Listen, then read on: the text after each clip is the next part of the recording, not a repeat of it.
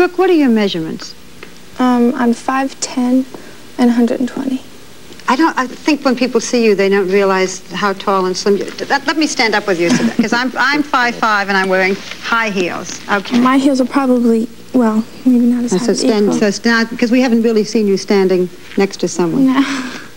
Very hard when you got a little kid this side to keep her down to size, isn't it?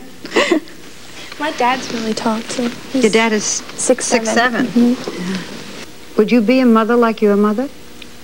I think so, yes. I mean, I think I've learned from my mom, you know. But what about the people who say she had no childhood?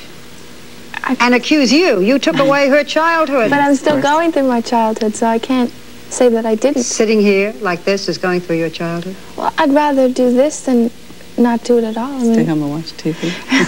I mean, I enjoy this, and I think that it's an experience that I would not like to miss. Do you have any secrets from your mother? No. We really tell each other everything. I mean, I think that probably as I'm getting older, there are just certain little things that I might just not want to tell. I mean, there haven't been anything that I... So we tell each other just everything that I feel I should tell her. Just recently, I should say, she made me feel fantastic because I overheard her. In fact, I get sort of, oh, God.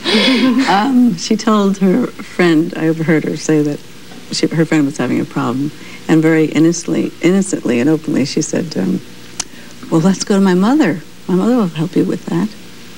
And I really felt so... Well, I feel my mom is she's a lot more, like, a lot of my friends come up to me and say, God, your mom, you know, she's just so great, you know, she's the greatest or whatever. And I think that it's good because my friends are open with it.